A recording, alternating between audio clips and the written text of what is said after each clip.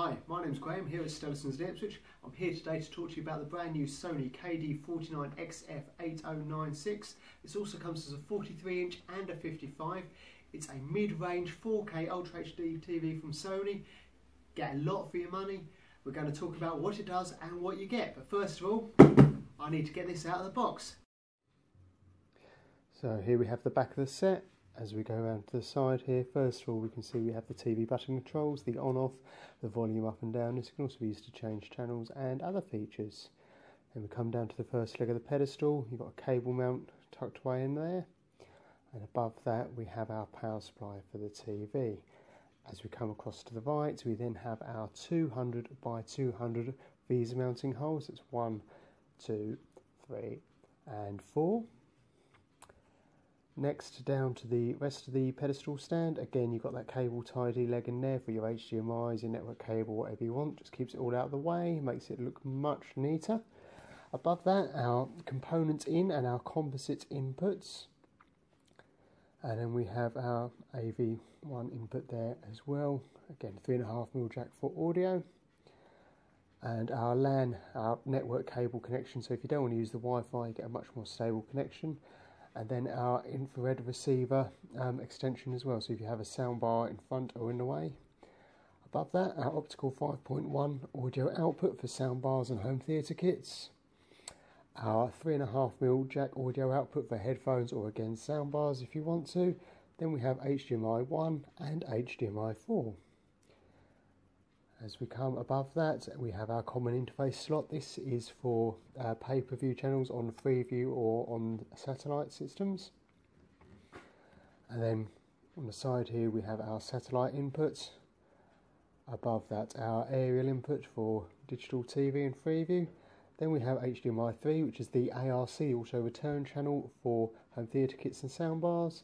And then we have the HDMI 2 and then 3 USB connections as well, one of which you can use for a hard disk drive for recording from the TV. Okay, so here is the XF8096 TV. 4K Ultra HD High Dynamic Reality screen from Sony. It's 4K X-Reality Pro image processor. This draws on a massive image database, giving it better contrast, colour and detail. You've got Sony's triluminous display here and 400Hz XR motion flow from Sony as well, giving it a very smooth, flowing, beautiful image.